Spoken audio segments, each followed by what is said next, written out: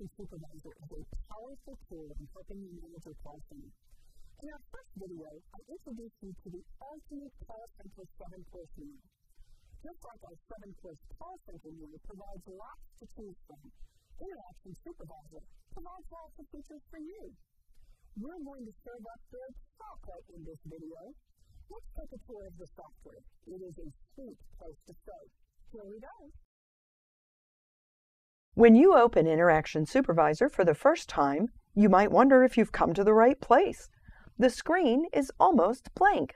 In a moment, we'll create a view to fill up this space. Focus first, though, on the top line. Here are the drop-down menus. Check out Help.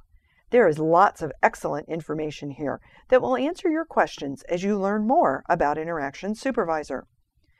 Below the drop-down menus, there is a row of icons. They are context sensitive, so they are only available on screens where you need them. For now, we're going to focus on the icon you use to create a new view. You can see this when you hover over the icon. Click on the icon and the New View selection window pops up. Your choices in this menu will be driven by the security access granted by your system administrator. Notice the tabs across the top of the box. Each tab represents a group of views available to you.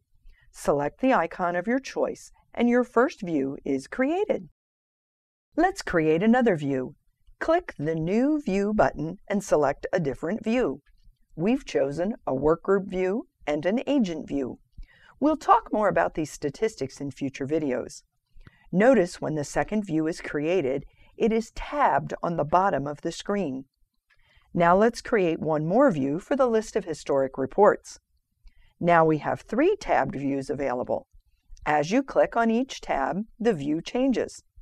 Notice that if you right-click on a tab, you have the ability to rename the tab to a friendlier name. As we continue our tour of Interaction Supervisor, let's now look at what we can do with these views. Perhaps you'd like to move them around to create a dashboard of sorts. You can minimize them, pick them up and move them, or dock them in different locations around your screen. The layout is completely customizable. You can build yours differently than the supervisor across your call center builds theirs. When you exit at the end of the day, your view is saved and will be pulled up again tomorrow when you come back to work. Here's another fun part of our tour. Go to the View menu. Select Slideshow and Full Screen. Sit back and watch as the system automatically flips through the views you've configured. This is a great tool to use to display statistics on a large screen for everyone in your call center to see. There are a couple of other nifty things for you to see in our tour. Notice our buttons at the top. Click on the Field Help button and then click on a field in a view. The system opens the help file specific to that field for you. This context-sensitive help makes it very quick to look up information.